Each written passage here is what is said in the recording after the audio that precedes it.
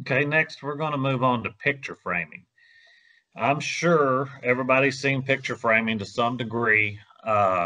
There's actually, to me, there's a couple of different kinds of picture framing. I think the most common you'll see if you have a flat type part, you will see thick film build around the edges. Uh, it's so noticeable that it looks like there is a frame around that edge, hence the name picture framing. It can be heavy orange peel in those areas. It can be almost a look of wanting to sag, but not really a sag, just kind of like it humps up a little bit on those edges. Uh, so there's a couple reasons for that. The first reason is probably most common is just too much film thickness. That can be caused for a couple of reasons. It can be you have too much voltage, uh, along with too much powder supply, and those edges will always build heavier than the center of the part. So you get that heavy edge build, you run it through the oven and cure, and you see a difference in the look around the outside edges.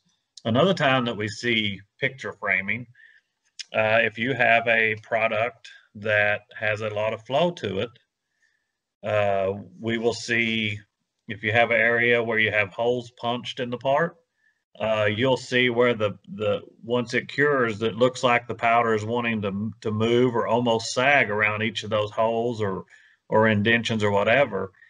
And a lot of times that's because of so much flow in the part.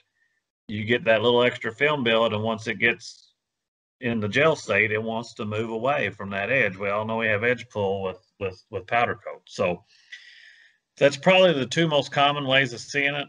Uh, One thing that might help, obviously, if you have a lot of heavy film build on the edges, my first recommendation would be to turn your KV down and turn your powder flow down.